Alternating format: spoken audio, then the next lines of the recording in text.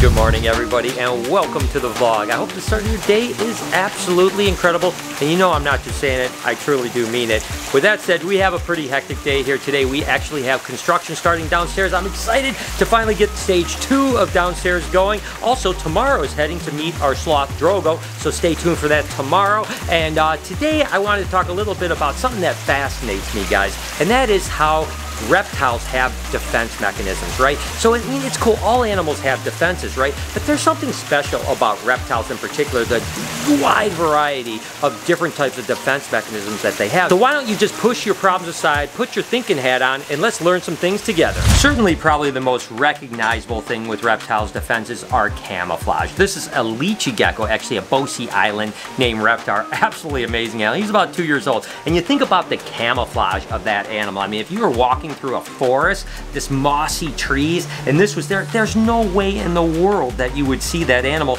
And I find that's really incredible, right? It's like, again, it's invisible to the world, and that's kind of its defense mechanism, so that any predators that are out there just literally can't find it. And that's absolutely incredible. And we see that again with lychee geckos, Europlades, chameleons, so many reptiles, even vipers like gaboon vipers will blend into leaf litter. So camouflage is definitely probably the most known of the defenses of reptiles. And the next one would be mimicry, just like this Pueblan milk snake that is red, black, and yellow. Well, a little bit white on this one, but you get it, red, black, and yellow. Of course, they're mimicking a venomous coral snake, right? And we have all heard that saying, right? Red next to black is a friend of Jack, red next to yellow is a deadly fellow. Well, the truth is that's not always the case, but it is a good saying, especially for North and Central America potentially. But regardless, there's a lot of mimicry that goes on. Whether it's a king snake that rattles its tail, or even a hognose snake that looks a little bit like a rattlesnake when you're going through the woods. There's a lot of mimicry,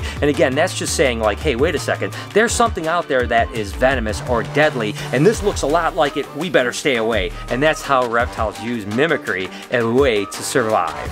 Then, of course, there's caution colors. Take, for instance, these blue-tongued skinks right here. They're actually using that blue tongue to kind of caution their predators, right? Because oftentimes in the wild, things with bright colors like blues, yellows, reds, stuff like that are poisonous or venomous, right? So this guy is gonna open his mouth, stick that big blue tongue out when a predator comes, and that predator's gonna say, wait a second, that blue color looks like something that I shouldn't eat. It's probably venomous, and it'll stay away from it. The same thing happens with so many other reptiles, like even dart frogs that do have poison, but the truth is that color is keeping predators away. Like, hey, listen, I'm poisonous, you better not mess with me. And a lot of reptiles and amphibians use caution colors to ward off predators. An exciting day here because, of course, we are starting the build of the basement like I mentioned yesterday. So the guys are here to start putting walls up. You get an idea to feel the flow of the basement by the time the day is done, just with the walls and stuff like that. It's going to be really, really cool. So a lot of work for these guys to do. I'll be helping out as much as I can. So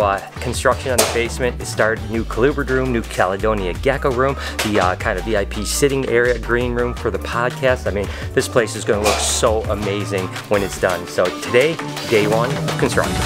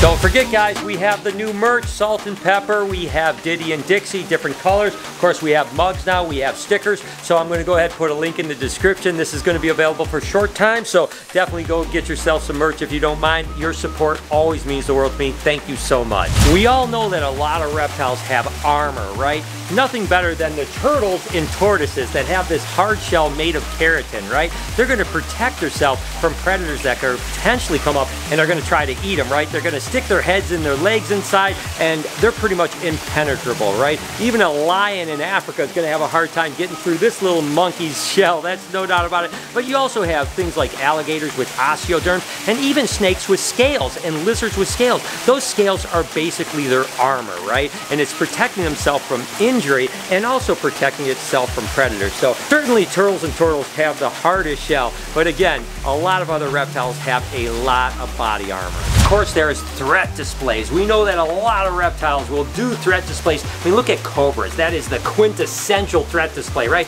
Oh, this good hood say, don't mess with me, I'm going to strike at you. And certainly we have Nova here, the Philip krill dragon, that is also a threat display animal. But the truth is, he's so docile, he never really frills up. But I will do one thing for you guys. I don't do this often. He hates Night Fury. And guess what? I have Night Fury right here. Watch what happens as I get Night Fury close to him. He'll immediately frill up like that.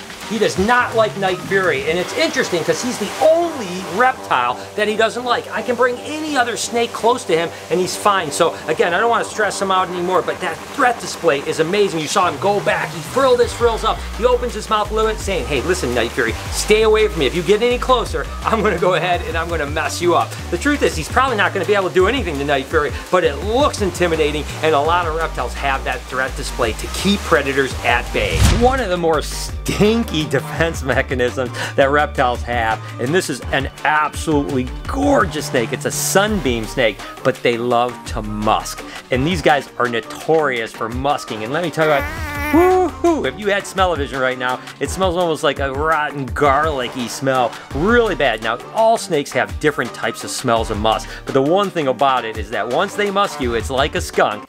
I don't know how to get it off. Sometimes for 2 or 3 days, you'll still be smelling that little bit of musk on me. I'm sure when I'm out and about every now and then after getting a good musk, people are like, God, that guy smells pretty weird, you know what I mean? But the truth is musk is a really good way to deter predators, and reptiles do a good job of doing that. If I was a predator, I wouldn't want to eat this guy.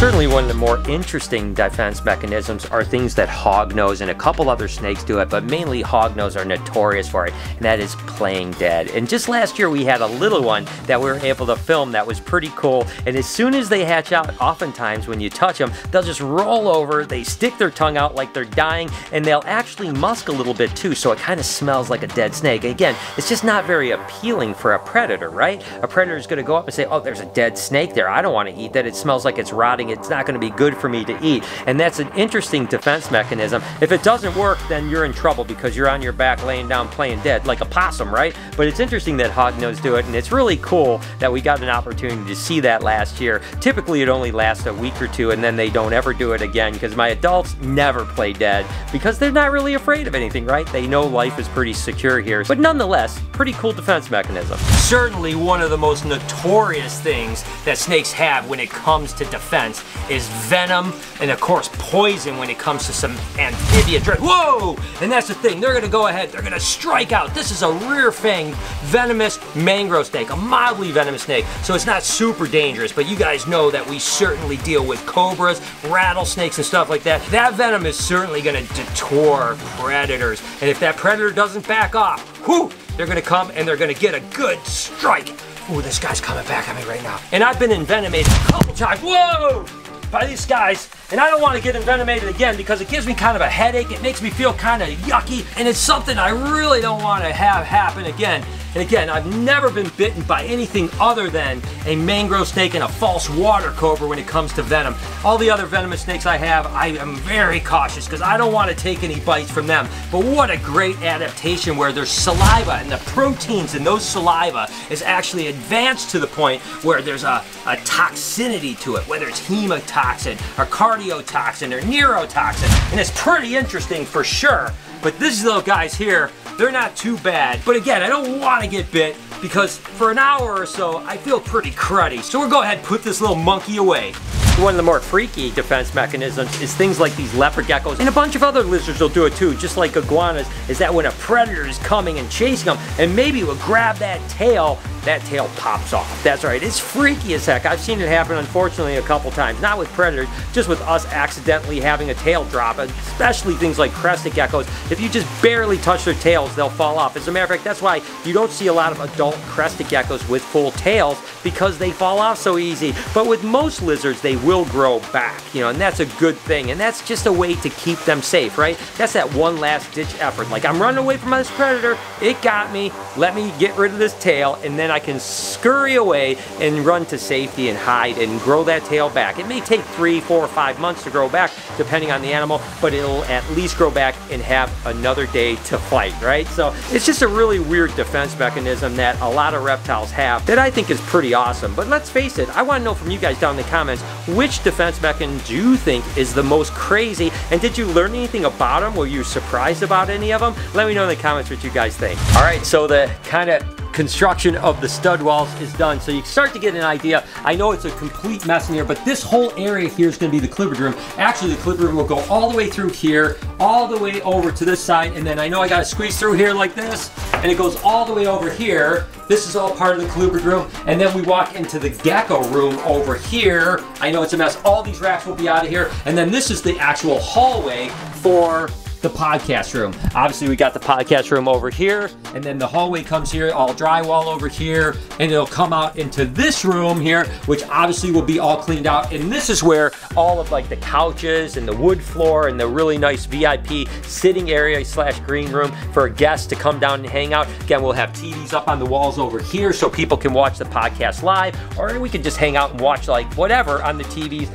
in this cool little sitting area. So we are on our way, guys. A lot of progress today. At least we have the kind of bones of it. Maybe now you guys kind of can see what my vision is. We have a long way to go, but we're making great progress. So absolutely excited to finally see this thing kind of coming to fruition. I'd say maybe 3 weeks and we're going to be done. I am so excited that this basement is getting done. It's going to look so great when it's done. The Colubrid room, the New Caledonia room, kind of sitting area. It's going to be so awesome. I just get pumped for these types of things. It's really cool. Also, I hope that you guys enjoyed and learned something about defense mechanisms. Every now and then I like to roll out a vlog where I'm just kind of edutainment yourself. If you get my drift, if you enjoy this video, do me a favor, check out this playlist right here. You can run through it. It helps my click-through, so I appreciate you guys watching. Up here, you can subscribe to my podcast channel. We have some bangers coming up. You're going to love this month. It's going to be really, really good. On this side, you can subscribe to this vlog channel. Turn your post notifications on. Have an absolutely wonderful day. Remember, be kind to someone, and I promise I'll see you tomorrow.